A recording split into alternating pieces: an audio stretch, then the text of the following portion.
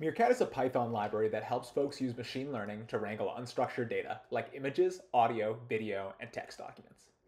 Imagine that I'm a software engineer working on a tool like Zotero, a reference management application for researchers. As an engineer working on Zotero, it's really important that I understand what kinds of papers people are reading, so we can develop the right features and maybe introduce some recommender systems into the platform. For example, we might want to explore trends in popular research topics. But since scientific papers are just long text documents, traditional data science tools like pandas, which operate over structured data, fall flat. This is where Meerkat can help. Let's start by finding some data to explore. How about this? A dataset of over 1 million scientific papers from arXiv. This is a great dataset to explore with Meerkat because most of the information in this dataset is trapped in PDF documents. We'll start by importing Meerkat and reading the data into a Meerkat data frame. This dataset is pretty big, so we'll back our data frame with Apache Arrow. Next, we'll start up an interactive server that will allow us to visualize the data frame right in the notebook. With it set up, we can output the data frame from the cell and visualize the data in a spreadsheet-like table. We can see in the table that there's a bit of structured data on the papers included in the dataset, like the authors, title, and some categories. But where are the PDFs? Since there are over 1 million in the dataset, they aren't actually included in that initial download. To get them, we can create a new column for the URL of each paper and pass it to a special function called mk.files. This is a function that is central to Meerkat.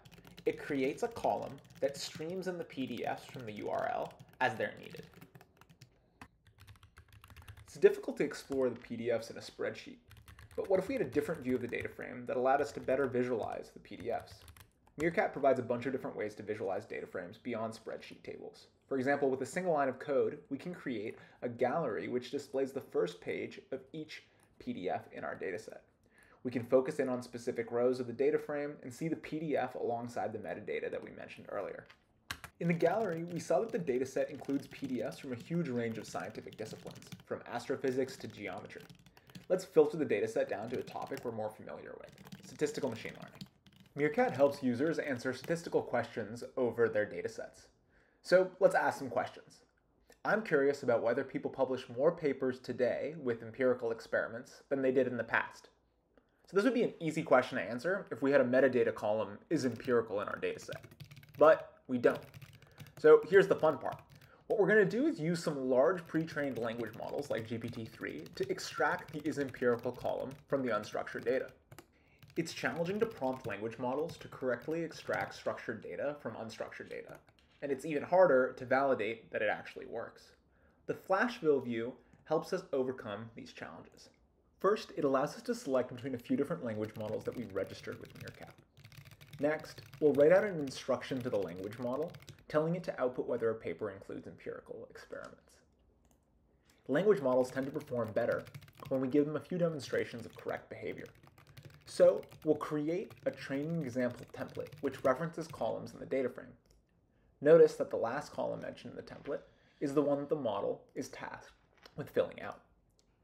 Right now, that entire column is empty, but we can read a few of the PDFs to get correct answers for a small set of training examples. Using these demonstrations, the language model can actually fill out answers for additional rows in the data frame. Now, when working with language models, it's super important that we actually go in and verify that the model's working correctly. Doing this requires some amount of manual inspection. Meerkat's interfaces are designed to make this verification process easier. Here, we quickly skim the abstract in PDF to check whether the model's output is correct. On this small sample, it looks like it's working pretty well, so let's go back and fill out some more rows.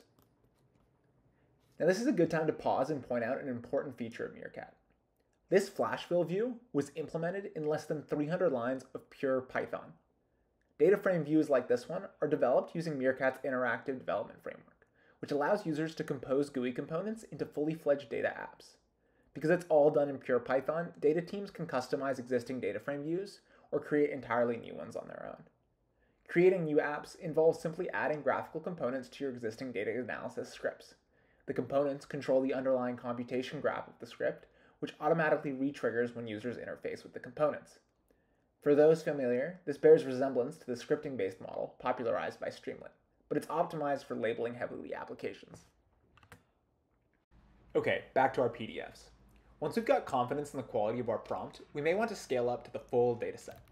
Doing this is sometimes easier in code than in a GUI, so it's important that we're able to transition from the GUI back to code seamlessly. We can access the prompt we created in the flashfill component using the flash object's prompt property.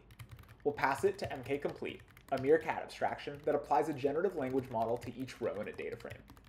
mkcomplete is part of Meerkat's extended data frame API, which goes well beyond what structured data analysis libraries like pandas provide.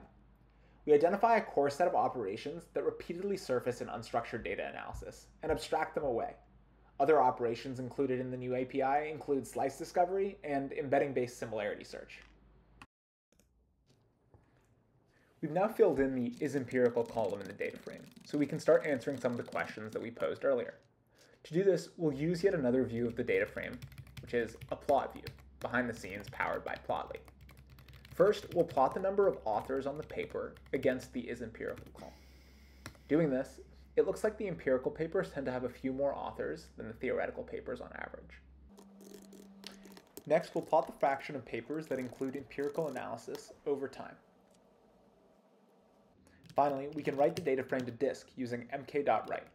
Under the hood, data is written using the arrow format, so writes and reads are fast.